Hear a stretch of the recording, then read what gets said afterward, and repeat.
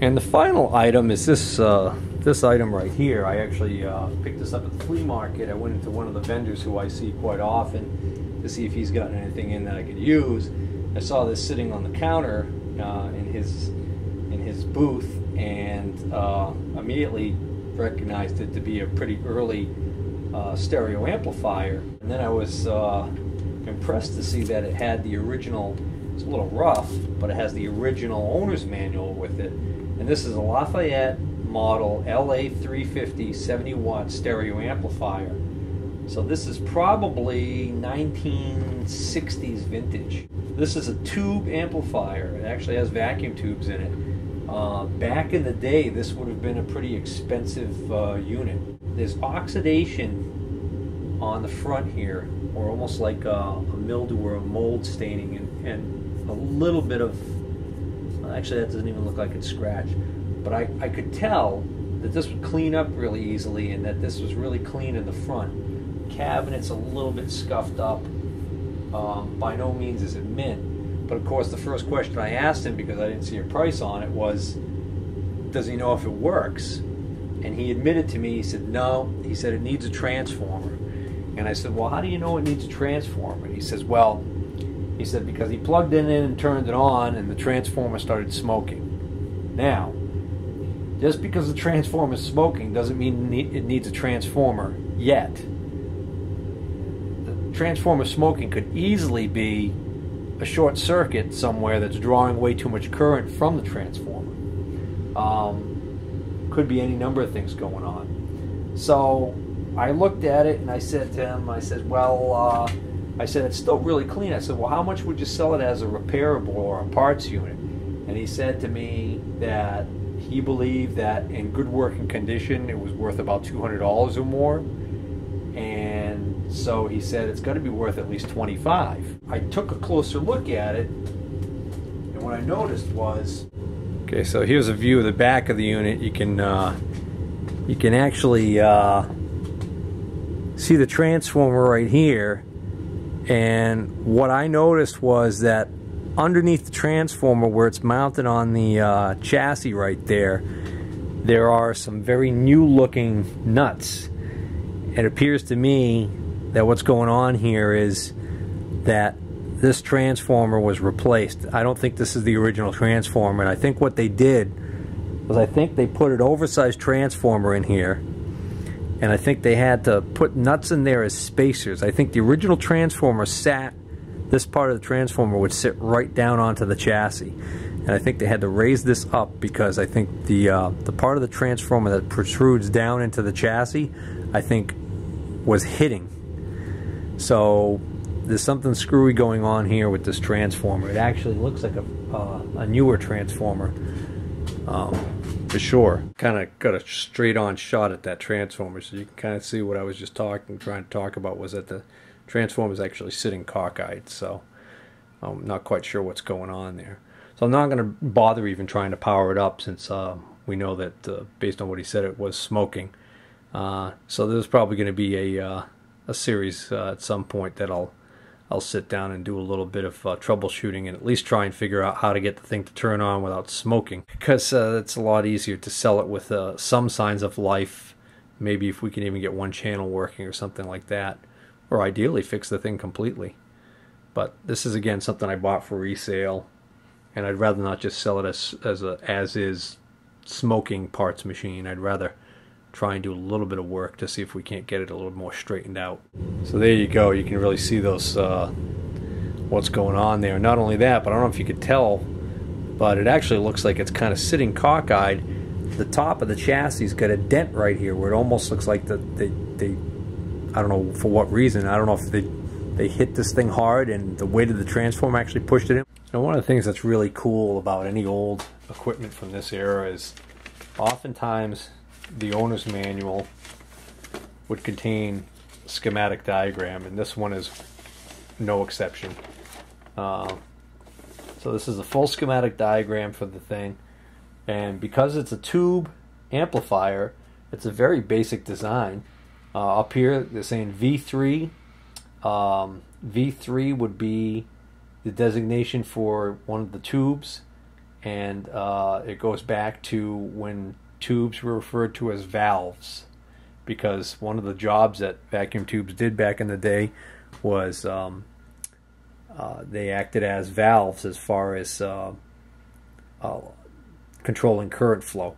So anyways, 12AX7 is a tube number /EC83.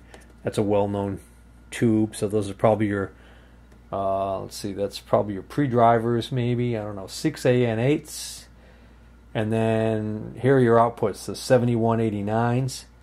And the two tubes are sitting here, and this is what's called a push-pull configuration, because you've got the plate or the anode of one tube coming into the top of the winding of this audio output transformer, and then you've got the plate of the other one at the bottom of the transformer.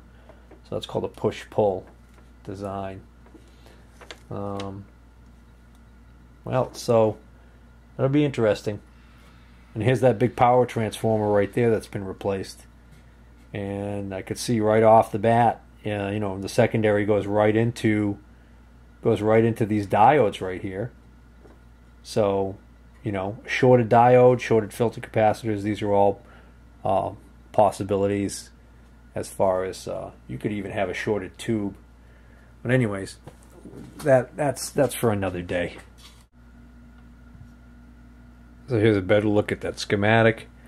Down here you've got the brute force power supply. There's the transformer that's most likely smoking, and the secondaries go right into these rectifier diodes and the filter capacitors. So you could have a short anywhere in here that could make that smoke.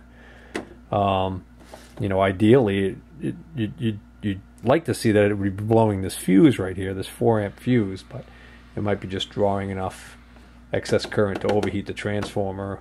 Or it could be that whoever replaced this transformer didn't know what they were doing and just threw a completely wrong transformer in there. That would be unfortunate. It's possible though.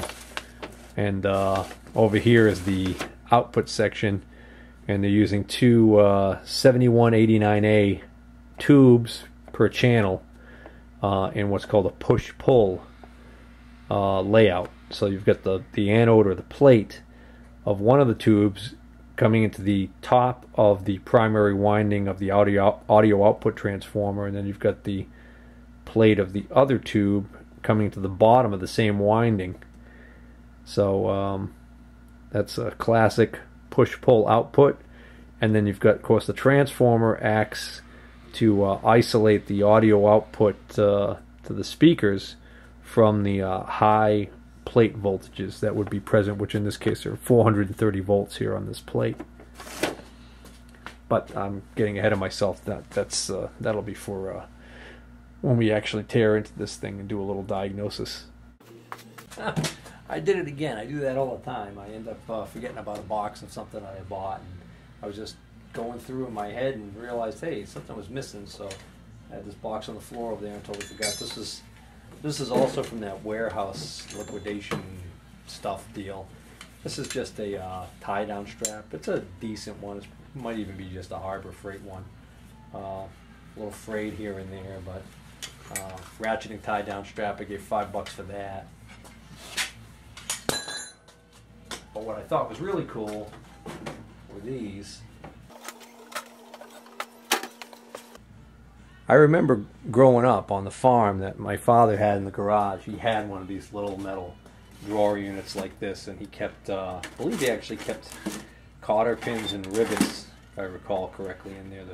The kind of rivets that you use to put replacement triangle-shaped blades on sickle bar. We had a sickle bar mower, and occasionally, you know, you hit a rock or whatever, and you had to change out a blade, and you buy these boxes of blades, and they were riveted on. Well, anyways, so I think I might still have that box somewhere, but it's, you know, rusty and in bad shape. I came across these, and what I thought was so cool about these, this one's got a little bit of a dent in the top there. This one's got some surface rust on it. But what I thought was really cool was no one ever bothered taking off the original advertising packaging here. So this actually has this cool advertising stuff on it here. It says the Steel Gadget Box, all metal storage cabinet. Hang them, stack them, ideal for every purpose. for office, at home, workshop, or school. Keep small things in their place.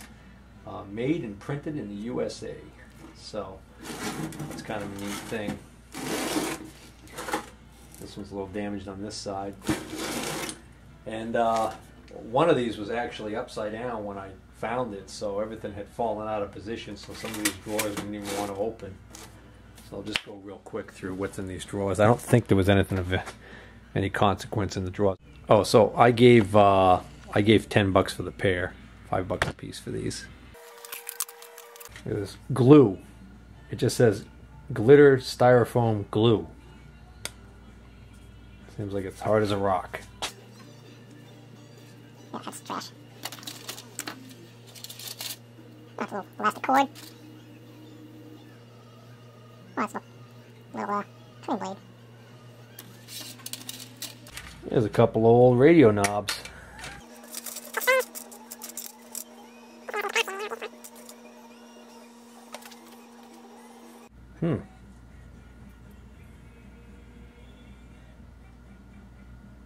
That could actually be a little piece of gold chain. Clamp for repairing your garden hose.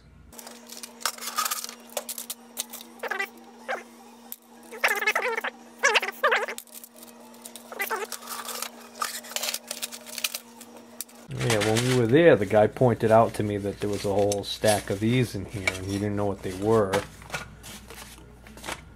There's some sort of a metal blade. They're very thin.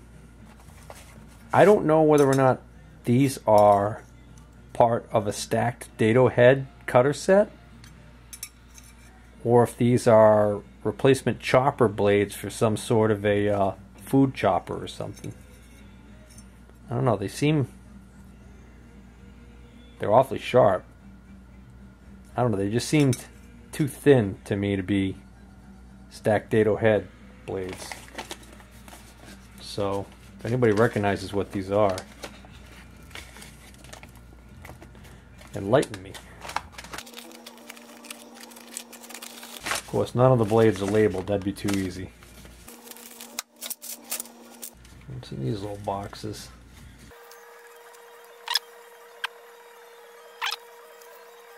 .3/16" router. So, since these are in the same drawer as the blades, that's making me think maybe those are. Okay, that's a bigger router bit. That's making me think maybe those are dado head blades.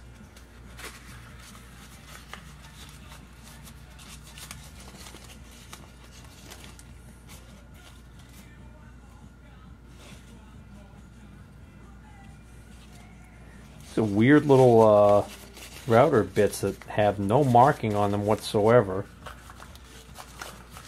They're in these plain white boxes too.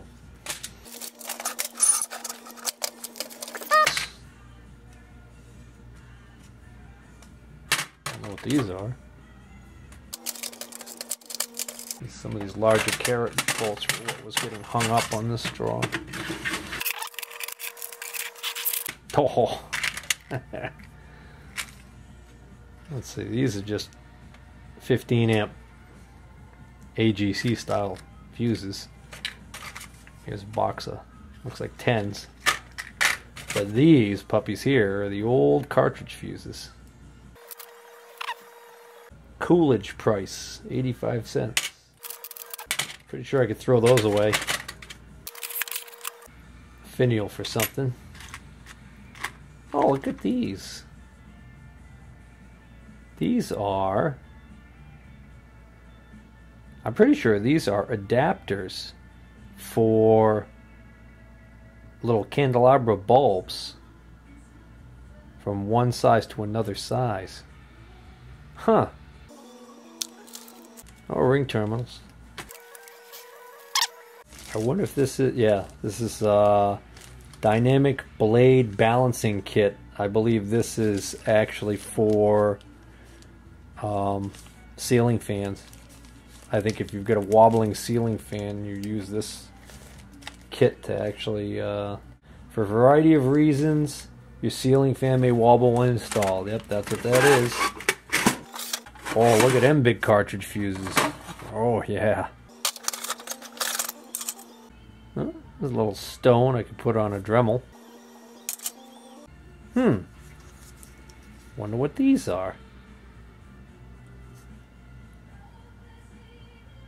3 little wedges. Interesting. Alright, now we're done. So this is that Bunton lawnmower that I picked up. It's an old one. But actually I think it's going to clean up pretty well.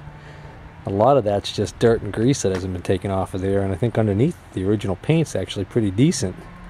I think that's even the original paint on the motor. By the looks of the motor's probably a Briggs & Stratton, and yeah, it's definitely a Briggs & Stratton. It's an 8 horsepower, it's a good sized motor. Looks like we got 2 spindles in the front, so there should be 2 blades underneath there. The front wheels there. Look at those nice, beefy support arms for the front trailing wheels. Well, they're not really trailing wheels if they're in the front, are they? But, I mean, you don't see that kind of construction anymore, I don't think. And all metal gas tank. It's another telltale sign that's an early one. Also the control layout. I think even the hand grips are original on this thing. And actually in pretty good shape. So what do we got? We got a throttle here. We got a lever here to engage the blades, and we got a lever here to increase or decrease the ground speed. So I don't know. Might be a good prospect. First thing I did was cranked it over and seen that A, it's not frozen, and B, it feels like it's got compression. The guy who had it said that they had found that it had 2 fuel shutoffs that they weren't aware of. And so he thought maybe that was a problem, and then he said they got a new spark plug and tried that. I can see right here they lost the screw and they just stuck a sheet metal screw in there, so hopefully they didn't mess up those threads too badly. Maybe we just clean them up with a tap. But this might be a fun little project to try out when spring arrives.